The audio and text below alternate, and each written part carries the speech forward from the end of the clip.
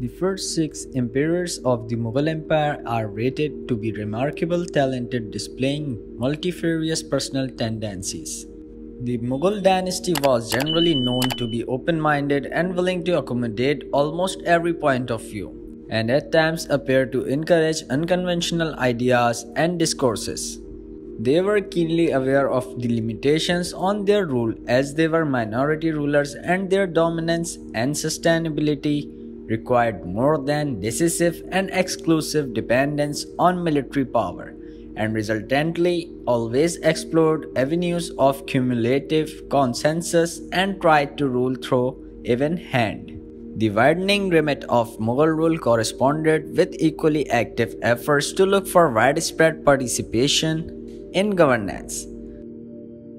Though these efforts were not always successful, the Mughal kept on trying to bring in all segments of population together, and they somewhat succeeded in doing that.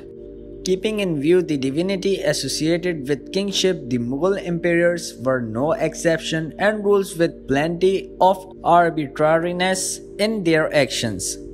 Nur-ud-din Muhammad Salim, known as Emperor Jahangir, was the fourth in line of the great Mughals and was the most mercurial of lot. He reigned on the legacy of the grandeur and authority bequeathed by his illustrious father Akbar to the Mughal Empire. He was the first Mughal ruler who was born in the security of a safe throne and was accordingly trained in the affairs of state. He was a pampered child as the circumstances of his birth had become legendary during his lifetime. Though his father was rather tough with Jahangir and his siblings, the fact was that he adored Jahangir as his firstborn. Though trained rigorously, Jahangir proved not as active as his father and preferred a languid lifestyle and was hedonistic in outlook.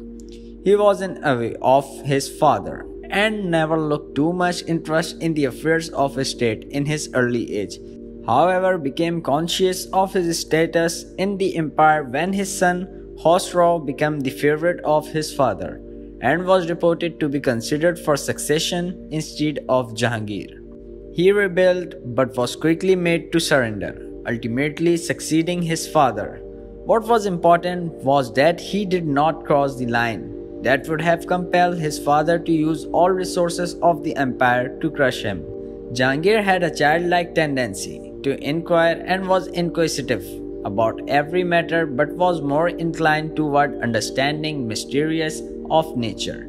He is widely acknowledged to be the first scientist emperor in very rudimentary terms, but his interests undoubtedly were honed by experimenting before forming an opinion.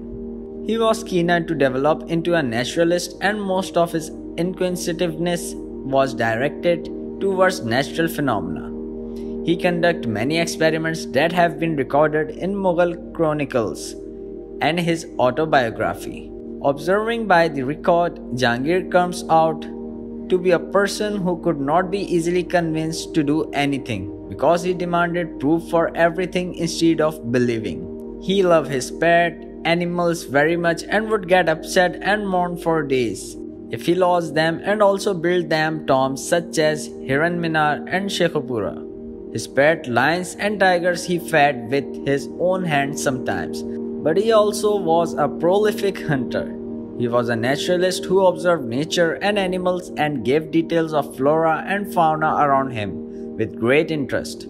His observations pertain to numerous things and are quite entertaining in their detail. Jahangir correctly observed that an elephant's gestation period was 18 months, and it was confirmed later in 20th century. Once a deer was thrown into his tiger's cage for a meal, and they became friends.